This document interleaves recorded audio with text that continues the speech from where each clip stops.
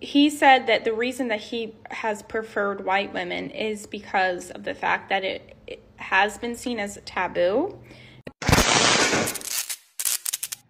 Hey people, how you're doing today? It's again Destiny here and welcome back to my channel. So this video is a very interesting video and I feel like you guys should see it. So this video is about an interracial woman calling out a black dad and white mom out for colorism and being fetishized, and it was really interesting to hear what she has to say. And she said she had this conversation with both her parents, and she just brought down that, oh, this is all colorism and fetishizing of each other. That's what led them. Anyway, guys, I need you guys to hear what she said, and then we'll talk. Okay, so I wanted to take a second to address this in a video because I have a lot to say about it, and I think this is fantastic for the conversation. So my dad is a very black man who mostly has predominantly dated only white women, including my mom and my other siblings, my other half siblings, all their moms are white. So I have asked him before during many of conversations that we've had about this particular topic. Mind you, my dad is kind of a Looney Tune. In general, he's just a very eccentric individual, but he said that the reason that he has preferred white women is because of the fact that it has been seen as taboo and that you are perceived as you were, especially back in like the 90s and stuff when they first got together. I'm trying to figure out a way to say it properly, but black men were perceived as, oh, damn, you got a white girl? Like, that's cool. And because interracial marriage was forbidden and illegal and extremely taboo for centuries and has only been legalized and deemed as socially acceptable since like the 1960s and the civil rights movement, it has been, after that, it was sort of seen as like, oh, now we can date white girls? Like, you know what I'm saying? So now it's just like, cool sort of thing. Black men have kind of put white women up on this pedestal because they were always told, no, you can't have those apples. So now that they can, and also told that those apples were better than the other apples, right? That those were the good apples.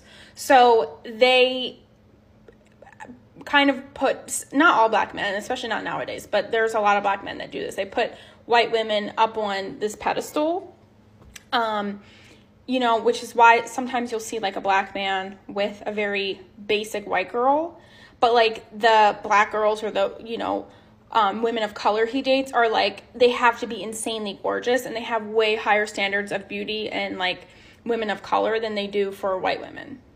He also has stated that, in his perspective, that white women would take care of him and pay for him and were less demanding than black women.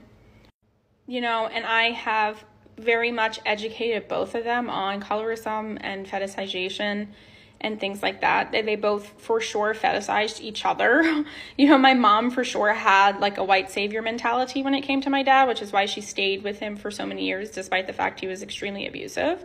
But yeah, we've talked to both of them. I've talked to both of them about this, me and my siblings. So that's what she said. Let me know what you think about what the interracial lady said and what this black woman said about interracial and black men and white women kind of mix. For me, I just find it really, really interesting. And the fact that, yeah, these interracial children are having this conversation with their parents and they're talking about, okay, dad, mom, I guess you guys were just having fetish for each other. You guys had issues, and I feel like it's really interesting because I feel like both parties, white black men, they are not, or even black women, white men, they are not willing to accept it. I'm not saying that you can find love interracially, don't get me wrong.